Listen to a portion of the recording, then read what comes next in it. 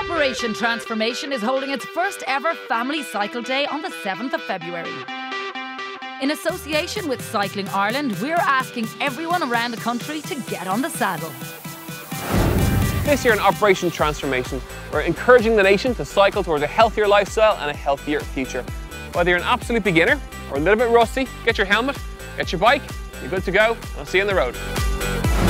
Pedal in behind one of our 5 leaders at their local cycle. Places are limited, so log on to rte.ie/OT and register now.